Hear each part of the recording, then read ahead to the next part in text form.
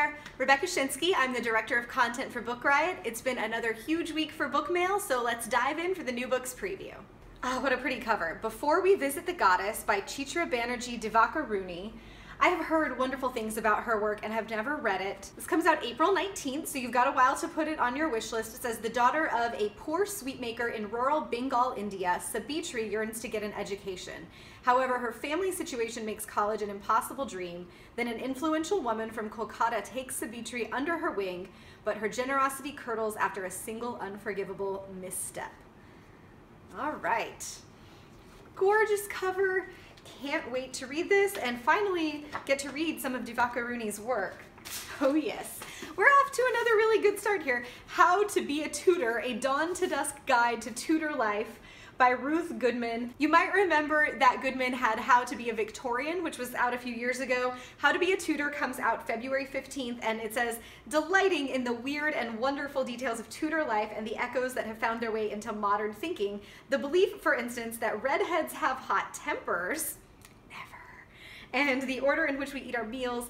Goodman takes readers through the course of one typical day for the common family. So history buffs, this one is for you. Yeah, the chapters start at the cock's crow. They go to wash or not to wash, which I guess is probably about whether you take a bath in the morning, dressing, breakfast, education, dinner, men's work, women's work, a time to play, supper, and so to bed. So if you have wondered what a day in the life of a typical tutor person was, How to Be a Tutor, February 15th. Ooh, okay. Ways to Disappear, a novel by Idra Novi. This comes out February 9th, so it's out now while you're watching this. This is one of the spring 2016 Discover Great New Writer picks from Barnes & Noble. Deep in gambling debt, the celebrated Brazilian novelist Beatriz Yagoda is last seen in Copacabana holding a suitcase and a cigar and climbing into an almond tree. She abruptly vanishes, seemingly without a trace. In snowy Pittsburgh, her devoted American translator hears the news and against all common sense flies immediately to Brazil. And then she's going to try to figure out what happened to Yagoda's curious disappearance. It's a really striking cover. Very cool to hear about authors that are winning that Barnes & Noble Discover Award. That's a really good place to find out about authors and books that you might not have heard of or that are new on the scene. I'm going to be checking that one out. Let's see, we've got The Miracle on Monhegan Island, a novel by Elizabeth Kelly. This is out in May. It looks like a great summer read. When Spark, the rakish prodigal son, returns unannounced to the dilapidated family home on Maine's Monhegan Island, his arrival launches one unforgettable summer. During his absence, his gentle brother and shrewd, fork-tongued father, Pastor Ragnar, have been caring for Spark's son, Hallie.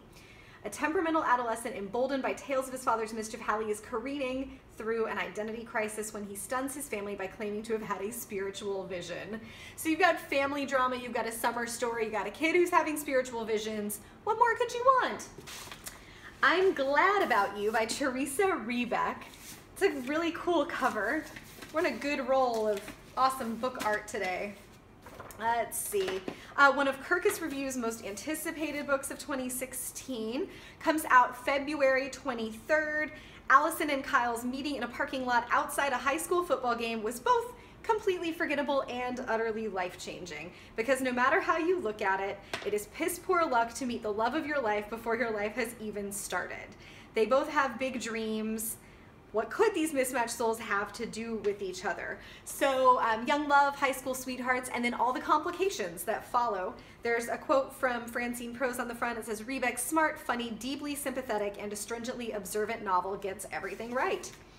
I've not read her before. Gonna have to do that. All right, that wraps up this week's new book preview. I'll be back next week with more. In the meantime, you know where to find the comments section for all of your thoughts and questions. And don't forget to click on subscribe to stay up to date with all of Book Riot's bookish goodness.